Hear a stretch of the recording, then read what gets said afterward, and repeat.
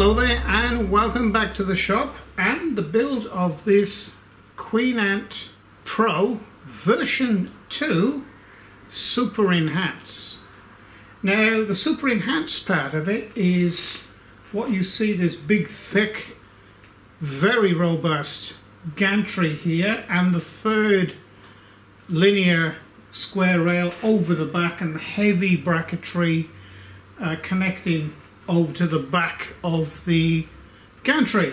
What it's actually doing is transferring the load from the spindle, okay, the movement of the, or should we say the forces of the tool in the spindle over to the back of, or dispersing, you know, a lot of it over to the back of the rail to disperse the twisting motion over the entire gantry assembly.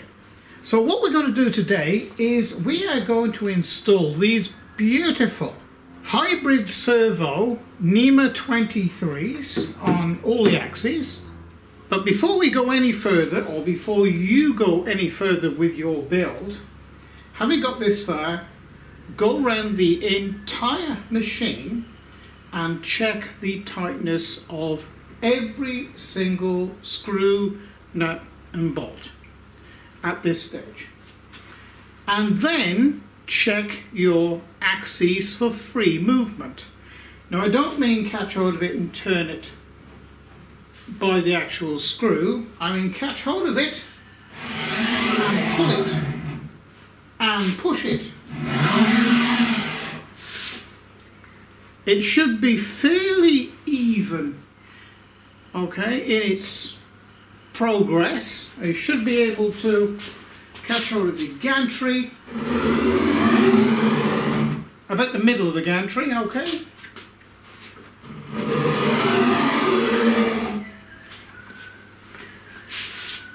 Now it's quite firm to do that, you know, you've got to put quite a bit of effort in to do that, but it's not overly difficult to do, and you shouldn't feel any grabbing, or it shouldn't be getting tighter in any spot whatsoever over its entire travel.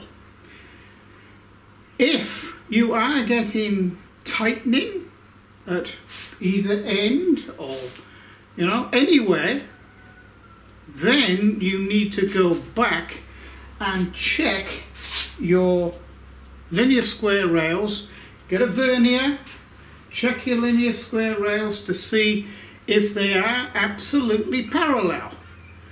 If they're not, you're going to have to make them parallel, and you're going to have to do what I did there, test your axes. You should be able to move it over its entire length and breadth. If you can't, it is most likely, you know, 99% of the time, it is the linear rails not quite in parallel with each other, and it's critical to be parallel. You know, but they can be parallel, but on a skew. If you end up with your linear rails skew if, your work is going to be skew if. So you must ensure that it is parallel and relatively easy to move over its entire length. Okay, for those of you who have not seen the making up of this and the installation of this, you may have missed on how to put the adjustment nut on here and how to preload the bearing. And it is there is an angular contact bearing this end, okay.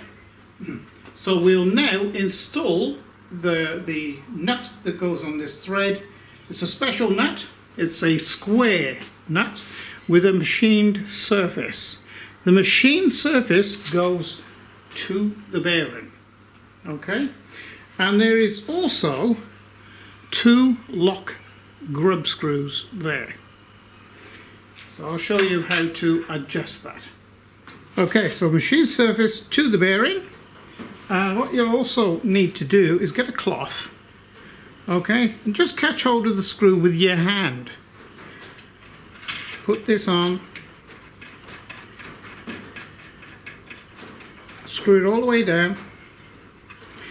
Then just hold in with your fingers the screw with a cloth or rag.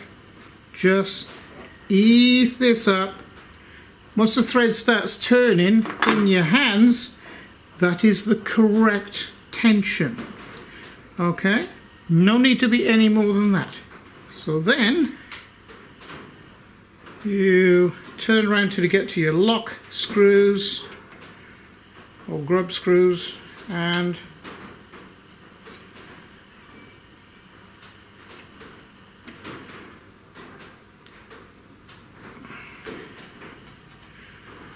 I'll do this up tight. Now you don't have to be just that. Just notice this flexing. No need to do any tighter than that. You'll strip the thread, the little thread inside here. There you go. One finger. That's it. Okay, the next thing to go on is one of these universal connectors. Okay, so what you need to do is push this on. Okay, as far as it'll go. Okay, it won't go any further. Why that is because this is a, I think that's 8mm or 9mm, and of course that's smaller. That's 6mm, I believe. Okay, these are the universal couplings that are supplied with the QueenAnt, and they are the top of the range. They are really, really nice units. So we'll put that one on there, and we'll just take him up. And there again, these need to be tight, but not overly tightened. They're just a little 4mm. Get that in there. Okay, so now it's time to put the beautiful NEMA 23 servo motor onto the end of the X-axis. So what I've done, I've turned this universal coupling so the slot cut in this here, so that the slot is up at 12 o'clock, and I've turned the flat around till it's up at 12 o'clock, and we'll put that in there like that. So then you get your, let me see, 65mm by 5mm thread. Okay, and then you have two spacers there. This is a 16mm spacer. Now I put that on first. If I were you, pull that back a little, and then we can slot this one in. Just get one in there first, like this,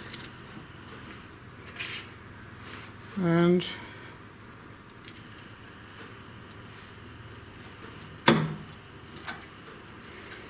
just start one screw, just to take a bit of the weight, just fairly, no, just firm like that. You're not tightening it up, so you can still move it, and it'll hold there then. So we'll put another one in.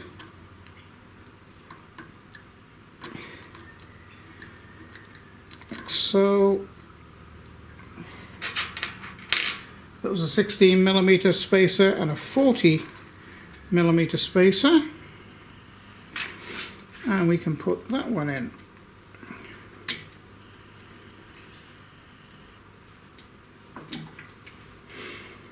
And you want to be able to just move it like so.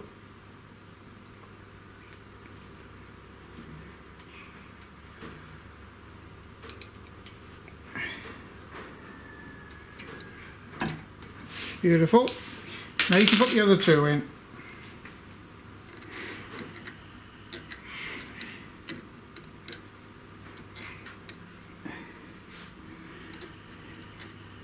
It's my preference to put the 16mm spacer in closer to the motor, but that's my preference. Oops.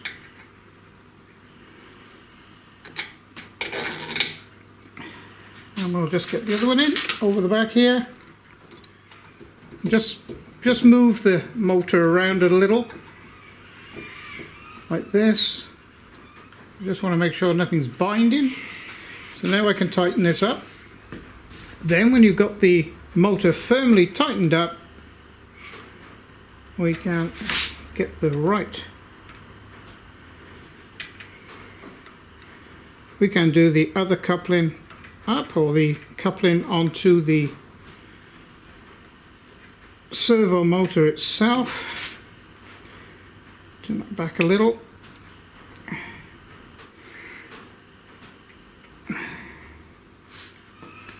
When you have everything tightened up, just make sure you can turn everything freely and you can't feel anything binding whatsoever. So that's that axis, and you repeat that process for the other 3 motors.